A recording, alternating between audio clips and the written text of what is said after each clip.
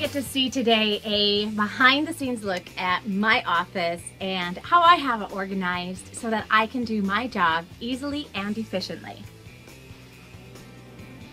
So one of the things that you're going to notice in my office is that I have a door and that I can close my door. Now for me, this is really important because I have a family, and my family, when they see that the door is closed, they know that I'm working with a student. And it also keeps the heat in my office because I like my office to be warm, but I don't always need to be heating up the rest of the house.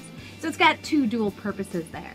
You'll also notice that I like to just surround myself with really pretty things. You know, I've got this really nice little tree, and I have a, up at the top here, you can see a nice little bookshelf with some pretty items on it. I also have inside of my office this chair so that when my family comes to visit me, when I'm down in my office, they have a nice comfy place to sit. Sometimes I'll even just sit and read with my own children in this chair. As soon as I'm done working with a student, they'll have their book ready to go because they want me to read with them, which is pretty awesome. Now I have my printer here, and if you notice too, the walls are painted. Now when I first got my office organized, one of the first things I wanted to do was make this a space that I wanted to come to work in every single day. I didn't want it to be what it was before. The walls were white. It was just an office that we would just go to our computer at, and it wasn't a place that we spent a lot of time. But I knew I was going to be spending a lot of time in this place, so I decided to paint my walls into colors that were going to make me feel happy. And one of my favorite colors is maroon, so I've got my painted maroon walls. You'll also notice though that I have my files right here, so there's really easy access for me. And it's easy access because my computer is right next to that file case. And so I have my files actually organized by student, by first name, alphabetical order, and I have them all organized so that I can easily take their folder, be opening it up, and I have wherever we left off right here in the folder. And I'll show you an example that I have.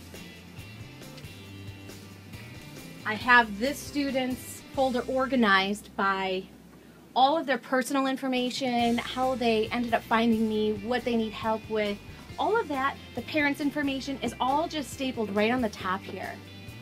I'll also on the back, on the very front, as I'm working with a student, if all of a sudden they say something like, I have a brother or I have a sister, I ask them what the name of their brother or their sister is, and I write it down.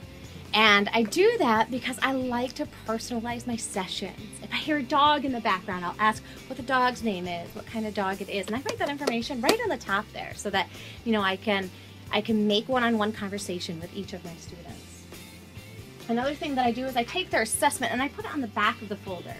And this assessment tells me exactly what I need to teach and gives me my roadmap for what I need to teach for each of my students. So I'm going to put this right on back so that I know where to find it when I need it next. We're going to keep moving around the office. You're going to notice that I have my desk area set up. And I actually ended up purchasing this desk for $100 at a rummage sale. And I love it. It really does everything that I want it to be able to do because it stores my computer easily and effortlessly. And you'll notice that this comes right on out so that I can use the typing right there, right at my fingertips, really super easy.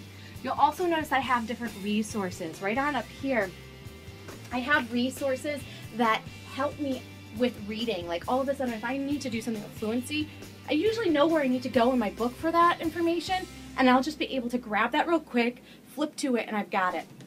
I also have the Reading Teacher's Book of Lists. I often am using this. So any books and tools that I get to use often, I want within my reach so that when I am doing my tutoring session, I don't have to think about where it is that I need to go to be able to get that.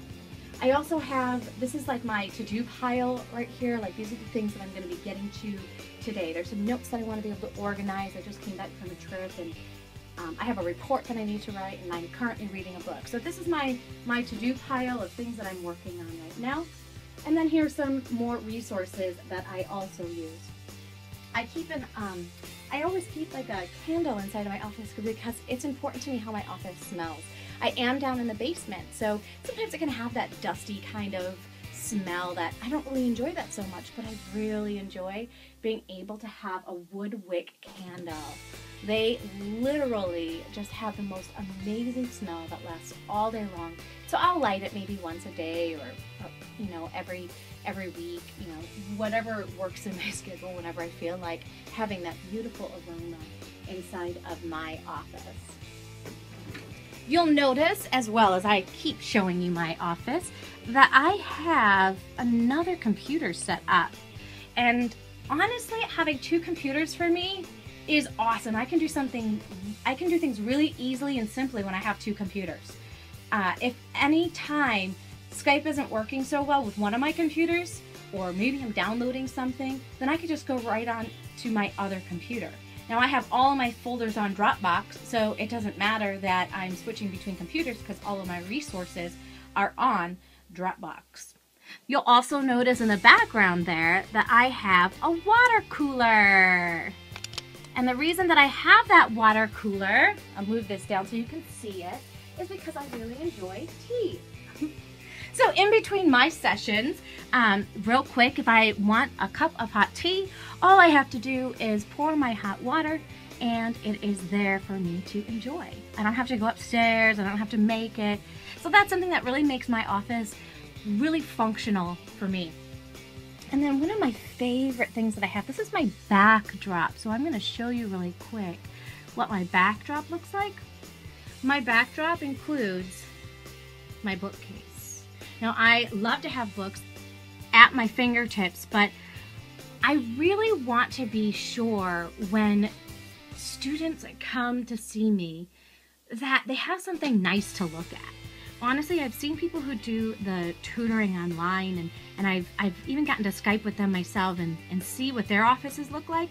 And some of them, you can see that there's boxes and boxes of junk behind them. And you know, that honestly doesn't create a very warm and open environment for our families who are working with us. And so by me having this in the backdrop, it's not really something that I have to take care of or utilize, but it goes with what I teach.